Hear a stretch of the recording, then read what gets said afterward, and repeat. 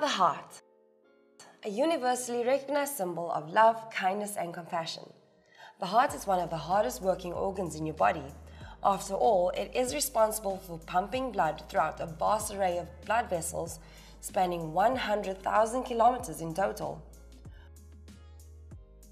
All those vessels laid end to end will encircle the earth 2.5 times, all to be done in a heartbeat. This powerful muscular organ, approximately the size of a fist, is usually drawn symmetrically like this. In reality, your heart is asymmetrical, with the left side being more muscular than the right, for reasons that we will explore later on. The heart is located in the middle of your chest, but with a slight tilt to the left because of the bigger left side.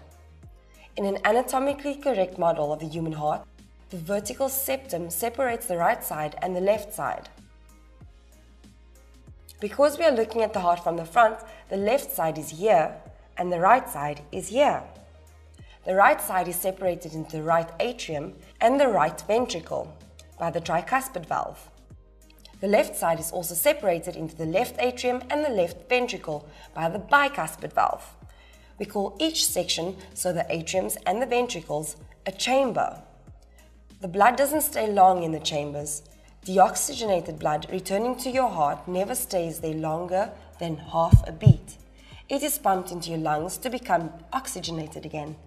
The right atrium is connected to two large veins, the superior vena cava for deoxygenated blood coming from the upper parts of your body, and the inferior vena cava for deoxygenated blood from lower parts of your body.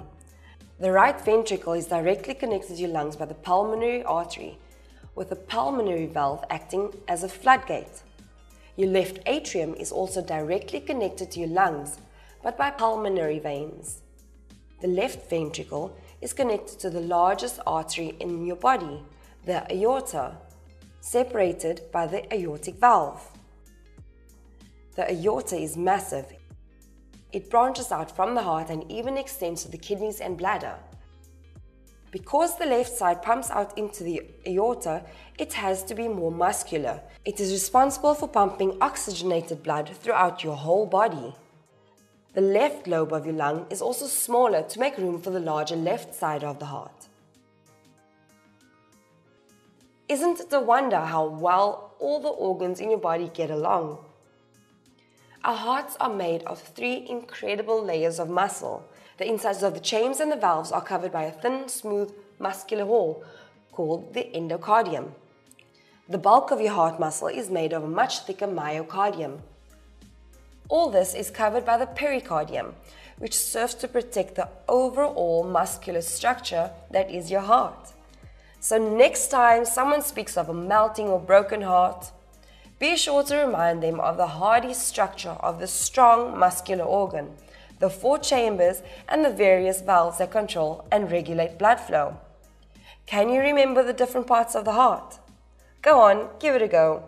Pause the video and try to match up the labels to the parts of the heart. Did you get it right? To learn more about how the heart works, watch this video. Please like and share our videos with your friends. If you have any questions that you want help with, just comment below.